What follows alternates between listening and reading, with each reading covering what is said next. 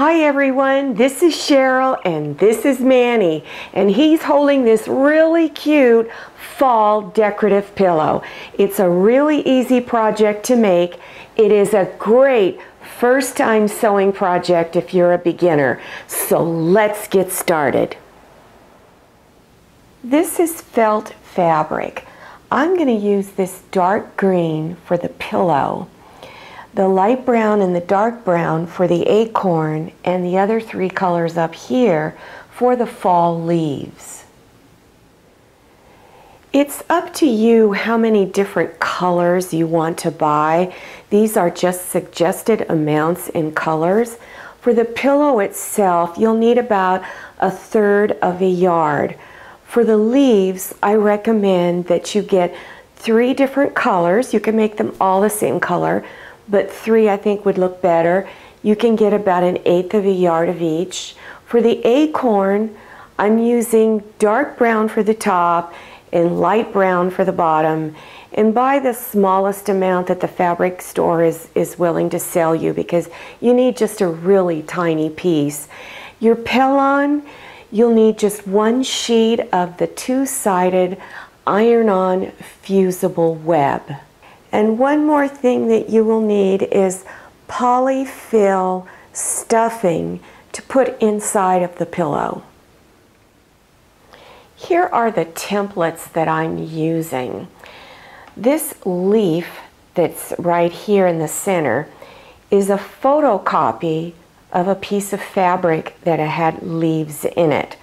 So you can either draw your own maple leaf or look for pictures of it maybe on the internet, or as I did, I just took a piece of my fabric, put it in my photocopier printer, and enlarged it to whatever size I wanted.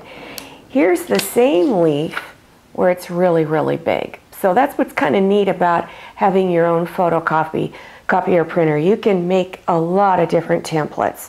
I then traced around this onto thin cardstock because this is easier to use over and over again to trace around. Here is the shape of the acorn template. I'll go in a little bit more detail how I drew it, but basically it's just a half circle at the top, an elongated body with a half circle at the bottom, and a short little stem at the very, very top. When you are doing applique letters, many of the letters, if not all, except for a few, need to be drawn in reverse onto your fusible web sheet. So my advice to you, if you get dyslexic like I do, it's very hard for me to draw in reverse, is I'll first draw it onto cardstock, just some old cardboard you got around the house. Then when you go to trace it onto the fusible web, just flip it over. So the letters F and L need to be drawn in reverse. The letter A doesn't matter because it looks the same whether it's front facing or back facing. So make sure you flip the letter F and L. As far as the acorn and the leaves go, you can make them any size and any shape you want. Here is the acorn. It's about 2 1/4 inches high, and it's almost 2 inches wide. Now remember, you can make it bigger or smaller. The top of the acorn is just a half circle, and it's about 3/4 of an inch from top to the bottom of this.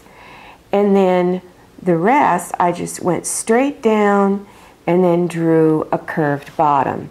The little stem here at the top is about 1/4 of an inch high. The leaves, here are the leaves. I just traced 3 of them, and you can make them in reverse or keep them the way you originally drew them. It's whatever you want to do. After you've drawn everything, then when you cut them out of your sheet, you want to leave about 1/4 of an inch around all of the edges. In order to apply this to your fabric, you need to remove the plain white paper off the back. If you're having a hard time getting it to lift off, which happens, just take a straight pin and then score it by tearing the fabric. Let me do it again. And then let a corner pop up and then pull it off. Then it's very sticky on the back. Apply it to your fabric and finger press it down. Then with a pair of scissors, you want to go ahead and cut right on your drawn lines and cut your leaves out. Let me show you how I did my acorn, okay?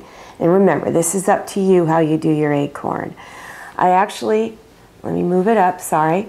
I actually cut it in half because I want the top a different color than the bottom.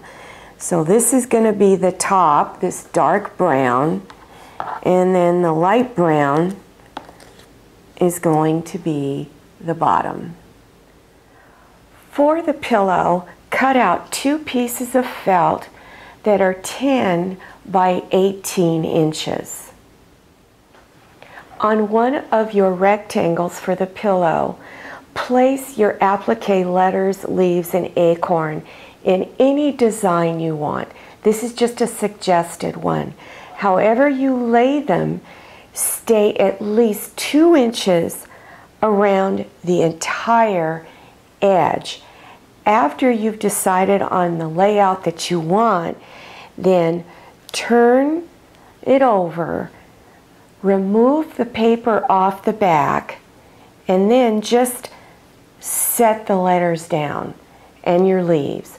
Don't finger press them on because you might get them all on and you finger pressed and then it's tough to get it back up. So just tap it down, look at it. If you need to lift and move things, you can. Once you have your layout all placed, then go ahead and finger press it all over, all of your letters. Make sure it's down really good. Then the next step is done at your ironing board. Take a damp cloth and place it over. And then you're going to use a hot iron with steam, and you're just going to hold it down for whatever it says on your package, especially if you're buying a different product than what I recommend. Please read the instructions. So it could be anywhere between 10 and 15 seconds. Then lift and place it again. So you would do that until the entire thing is fused on, and then I like to let it cool down before I do my next step. Another suggestion is just to do a straight stitch near the edge of all of the leaves and the letters and the acorn, and I used a burnt orange. I used the same color on all of them. Pin your front and back pieces together. Then you're going to stitch 1 inch from the edge all the way around and leave an opening big enough for your hand to go in so that you can insert your polyfill stuffing. Next step is to take your polyfill stuffing, break it up into smaller pieces, because then if you don't do that, sometimes it'll look kind of lumpy inside of your pillows. Then once you've done that, take some and insert it in through the opening in here. And as you insert it, you want to fill in your corners first, all 4 corners. Fill in the back, the sides, and then the middle. After you have filled it in, then go ahead and pin and stitch this closed. Now you might have to put your zipper foot on if you're having a hard time getting in there, and also be careful not to overfill the pillow because that will make it even harder to stitch it closed. For more decorative pillow projects, go to the green screen at the end of this video and click on the links. If you like this video, please click on thumbs up, and don't forget to click on that share button to share this video with your friends. And if you haven't subscribed yet, click on that red subscribe button down there in the lower right-hand corner of your screen. Enter your email address and click on the little bell so that you receive email notifications to your phone or iPad. I'm Cheryl. This is Manny. So glad you came to my sewing room. We'll see you next time, and happy sewing!